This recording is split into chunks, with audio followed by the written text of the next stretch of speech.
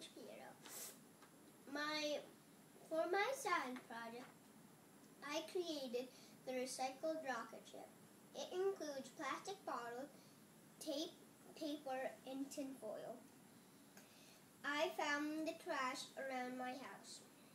My project shows that trash can look cool if you use your imagination. I chose the name because it reminded me of a rocket ship. I used bottles and a cashew box because they looked like something that could fly into space. I learned that I didn't have to buy anything new to make a piece of art. If I recycle, I can find what I need everywhere. I liked thinking about how I was going to make the rocket. If my rocket really worked, I would take trash away. It would take trash away from Earth and disintegrate it with its jets so that the planet could be healthier. Real rockets cost $1.7 billion. My rocket is free.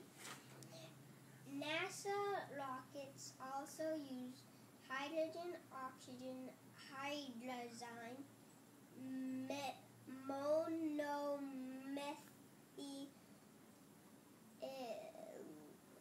hydrazine, and nitrogen tetroxide for fuel.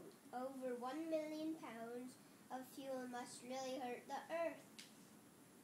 The recycled rocket ship is awesome. I feel good about this project because I made it myself and it turned out better than I expected.